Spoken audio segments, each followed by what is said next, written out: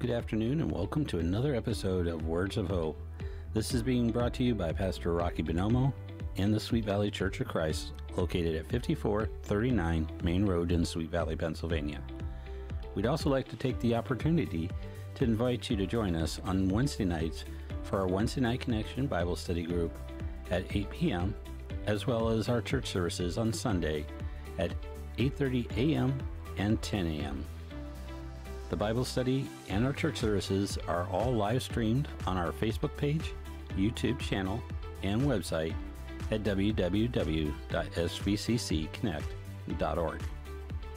And now, let's turn it over to Pastor Rocky for another edition of Words of Hope. Okay, so here we go. I'm glad you guys tuned in. We're still working on the faith and the deeds. And so my prayer is that you find hope today. And that hope you can find if you just give a little hope.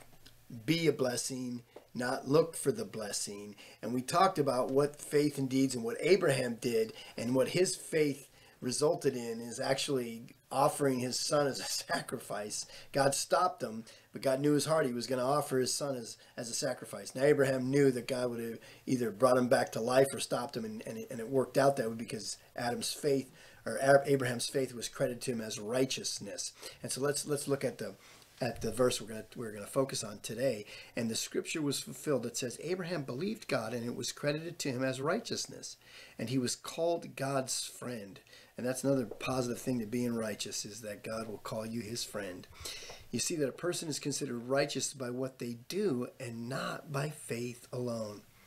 So when people say this person has tremendous faith, I guarantee that person has also got some tremendous good works he's cranking on. And so that is the big thing when it comes to faith, is that you must do your part. And it is not a must do your part because you're holding on for dear life and it's white knuckle hang on because of forced obedience. You are doing it out of love, not out of duty. It's out of devotion.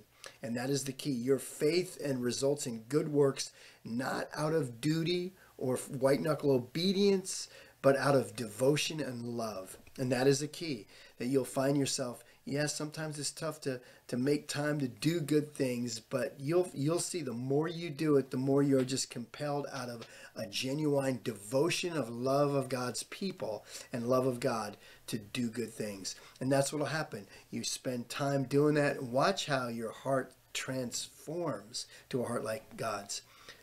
Looking to be a blessing, not get the blessing. Looking not to just say you have faith, but to actually go out and do righteous things. Being considered then a friend of God. No better friend ever out there. Let me pray for you.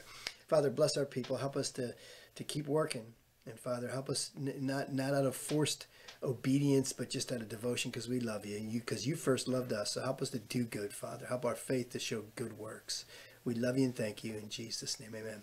Stay connected, people. Look forward to seeing you real time here soon. Blessings to you.